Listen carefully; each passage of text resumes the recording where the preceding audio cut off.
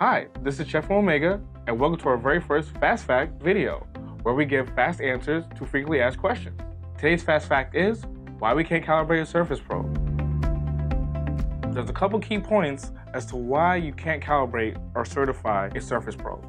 Key point number one, not every calibration lab setup is the same. Company A might be using a stainless steel surface, while Company B is using an aluminum surface. Now we know that aluminum has a higher thermal conductivity than stainless steel. That right there will create inconsistencies in the calibration result. Key point number two, the amount of force that you put on the surface. If I apply a light force to a surface, as opposed to a heavy force on a surface, my readings are going to be different. When doing calibration, you always want to make sure things are in tolerance. With this force issue, that makes it very difficult to narrow down what actually is the tolerance of this sensor.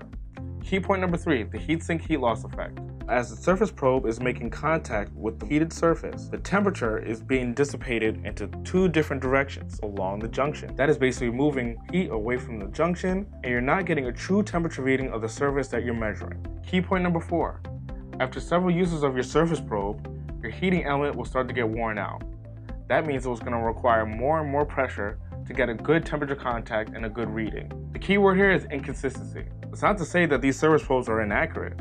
It's just that there's not an accurate enough baseline to build a calibration off of. So there you have it. If you have any questions, give us a call or chat at omega.com. Thanks for watching, and be sure to like and subscribe.